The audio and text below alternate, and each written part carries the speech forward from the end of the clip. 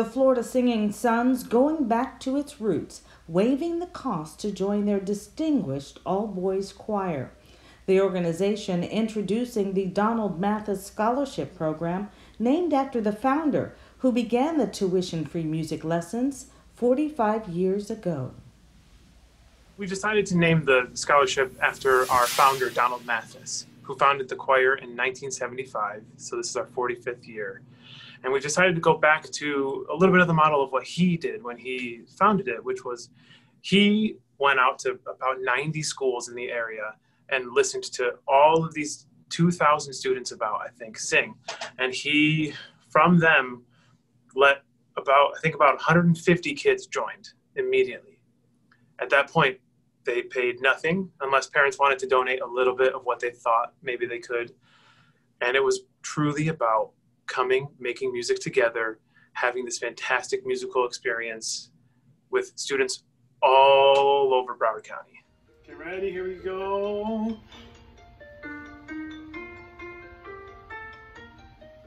We're basically attempting to remove the biggest barrier for most families in wanting to do something extracurricular, which is always money.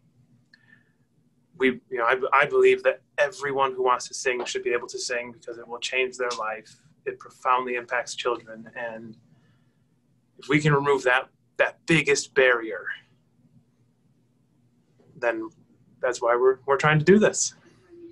Yeah, let's get ready. We're gonna do Danny Boy as a Zoom trio here. Ready? All right. Oh, Danny Boy, the pipes are calling. For some reason, there's a kind of a stigma around arts for boys. It's like always boys go do sports and girls get to do the arts.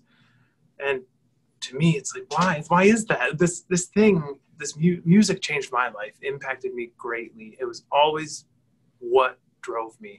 I played sports, of course, but I was fine at them. I was okay, but I was great at music.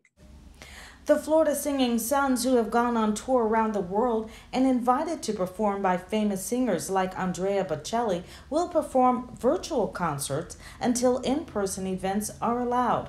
For more information about the new Donald Mathis Scholarship Program and more, log on to their website.